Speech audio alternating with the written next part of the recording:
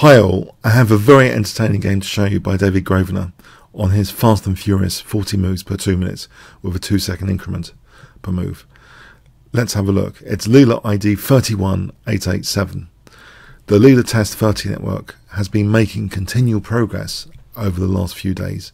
It's very interesting to see if it can actually overtake the classic 10 network, which still remains the king of Leelas. So let's have a look at this. So Leela against Stockfish 10 here.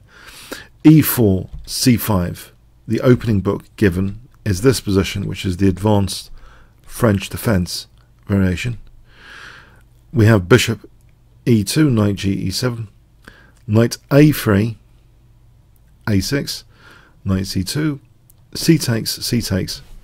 And you may have been wondering, well, I have been wondering why players actually play like this in this elaborate way to protect d4.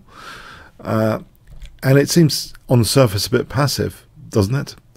Because although you have two knights defending, what are you actually going to do after?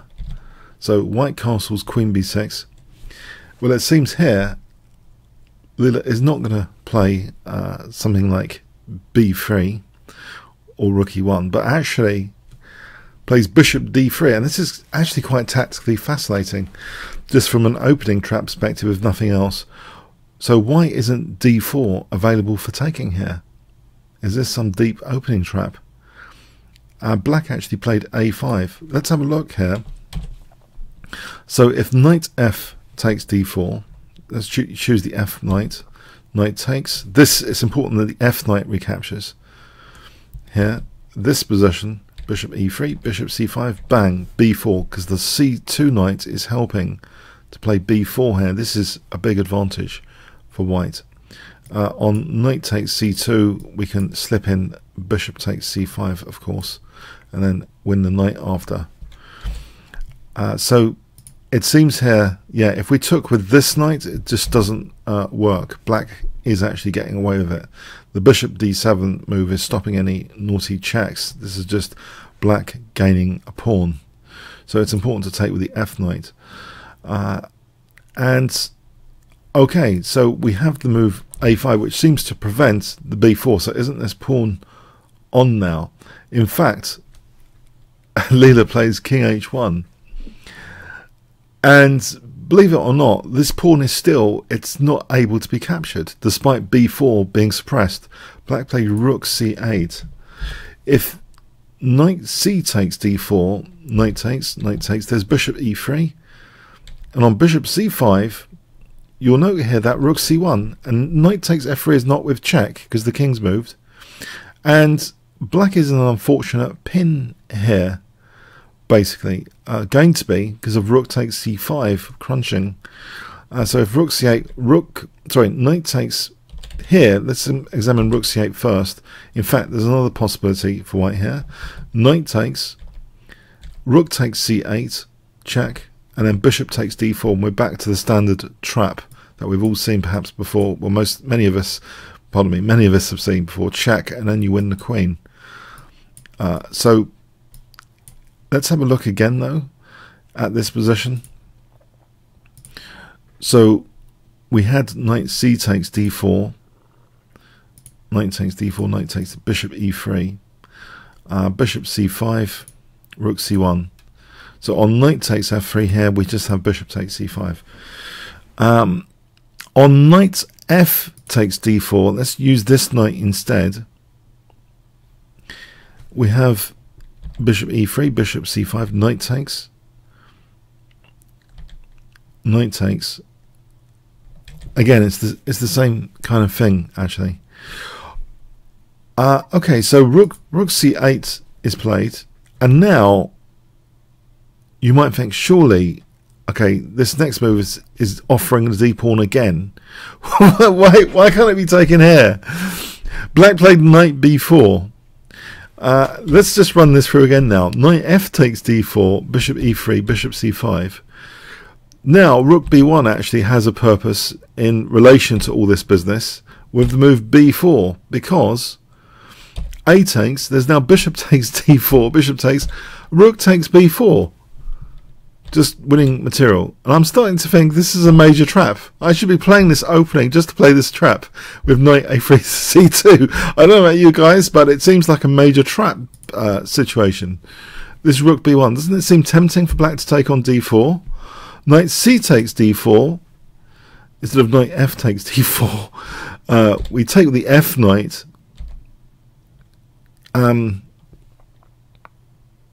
And it's the same scenario, basically. We play this and this and this. It's the same scenario. So, okay. So, knight b4 is played. Now, knight takes, a takes. Rook e1 now. This is now beyond the joke, isn't it? Why can't the pawn be taken here? Isn't this whole bishop d7 giving black the rights to take this pawn? If you take this pawn here, bishop e3, bishop c5, knight takes, bishop takes, there's a strong move in queen g4, and yes, this gives white a big advantage. After bishop takes e3, queen takes g7, this position is a big advantage for white. For example, we take on b5, we play this, it's a very nice position for white. So yeah, okay, aside from the opening trap, let's get back to the game now. So black actually played bishop e7, a4, we have b takes a3. If black leaves this pawn on a4 and castles, then b3 is comfortable for white, very comfortable. We can kick this knight, we get a kind of free hand over here. So that's a very nice position indeed. So this is taken, b takes, hitting the queen now, the queen moves, queen e2. And yeah, b7 is hanging if knight e4 in these lines. So black castles, bishop b2, officially protecting the pawn now enough visually it seems. h5, h3. We have h4 trying to prevent this g4 kicking the knight off its perch. The bishop actually now drops back. Rook a8.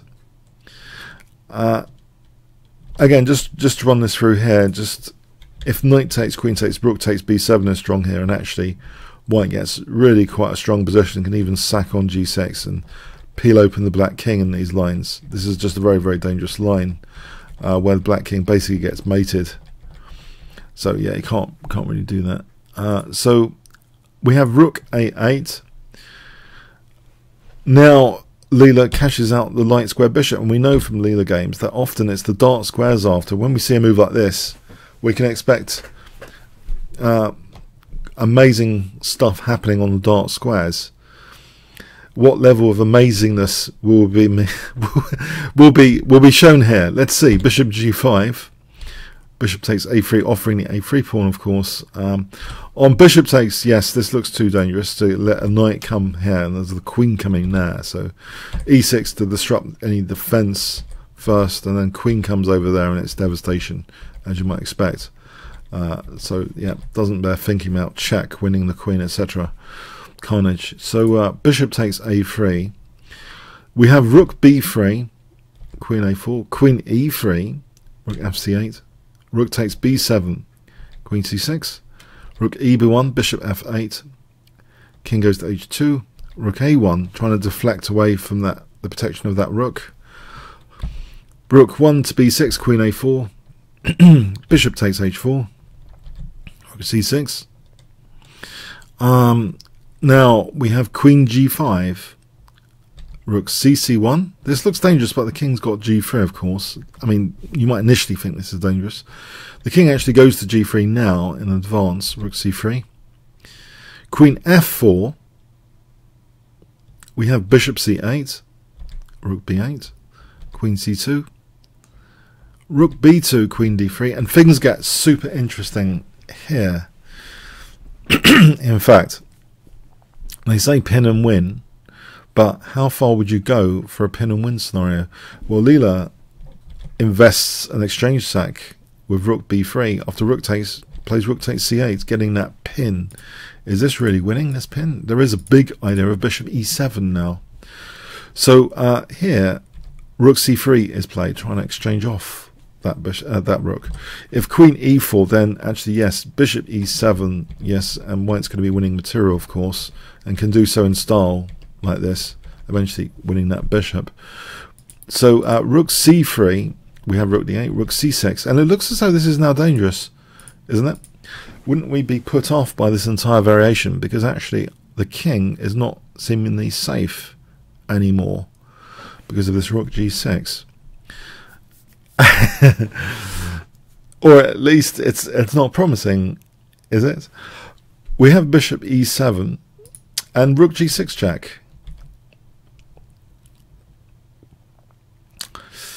Isn't it a draw? King h4, rook h6 check. Okay, here we have the king going up. So g5. What is this, you might ask? Check, king h5. And now rook h6 check. So guess what Leela plays here? Okay. Okay, yeah, queen sack. Is this really enough? Okay, the queen is sacrificed here, but the king is very advanced, of course. So is this, how dangerous is this in this particular scenario? It looks very, very dangerous. In fact, bishop takes f8. There looks to be potential mating nets with bishop, knight and rook coming up. We have king h7, bishop takes h6, and the big threat now is knight g5 checkmate. So the knight is pinned just in time. And now we have the move bishop g5, and here on this fast and furious time control, black actually faced with bishop f6 slips up. Black's best is probably to try for a draw, and that seems to be achievable with rook h1.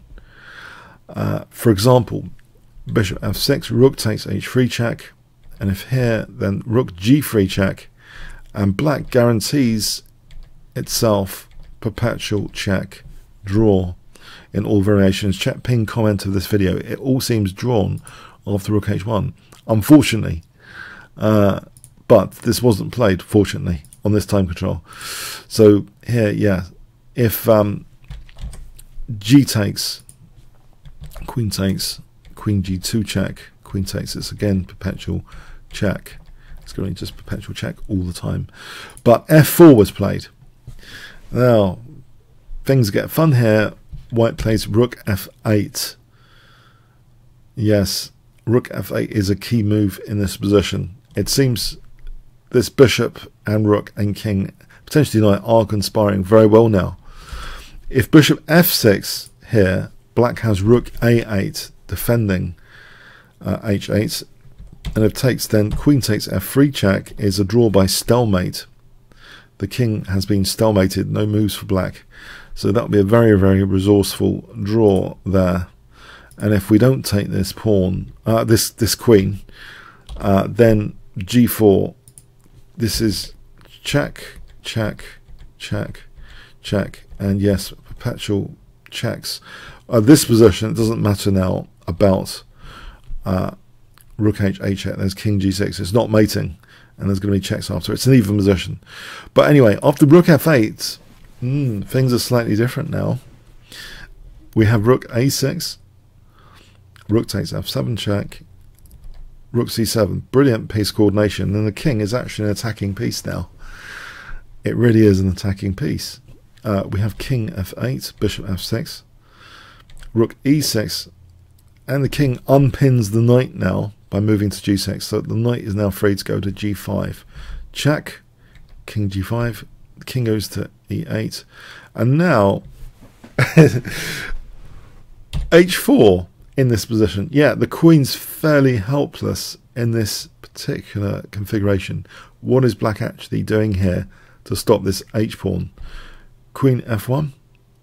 We have king g6, making way for knight g5 on taking, as an example. Check. Yeah, let's have a look at queen takes g2, knight g5, queen here, for example, h5. The h-pawn is relentless here. That's the 1-3 thing which black can't really handle, and if we get this position, then the queen's lost, for example. So queen b1 check, king g7 going all the way up. The h-pawn is going to be herded, it seems. Queen b6 herded up the board. Rook f7, queen a6, knight comes in. f3, this is now desperate. on rook takes f6, this is just very desperate now. E takes, this is very nice for white. After check, check, f7. So this would be easily winning. So we have f3, g takes, queen d3, f4, rook a6, and now h5. Yes, this h pawn is. I think, by the way, sorry, you might have been wondering about this rook. I think it's to do with stalemate again, why this rook can't be taken. If queen g6, this looks remarkably like a stalemate here where black has no move. So white has to factor that in. So f4, rook a6, h5, rook a1, e6, queen a3, and the game ended here. Both sides thought it was absolutely winning. A continuation, for example, rook d7 threatens rook d8 checkmate.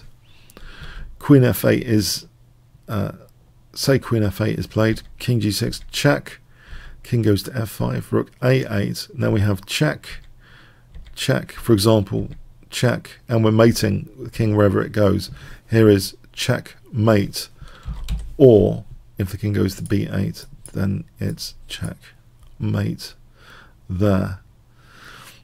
So a super fun game, slightly flawed because of black not finding the key time to draw instead of f4 rook h1, but otherwise I thought very entertaining with the king marching up there and celebrating that pin in great style, allowing black that seemingly very powerful third rank defense. But yeah, black did slip up on this time control. You can have a lot of fun on the faster time controls, it seems. If you enjoyed this game, please click on the top left box, which should appear shortly, to become a member at chessworld.net. Play against other YouTubers. You can also check YouTube analysis in advance from the improved menu learned from the Masters YouTube order button. Comments, questions, donations, see the description. Like, share, subscribes with the notification bell. Appreciated. Also check out the new Teespring store in the description for form pawns and other chess t-shirts. Thanks very much.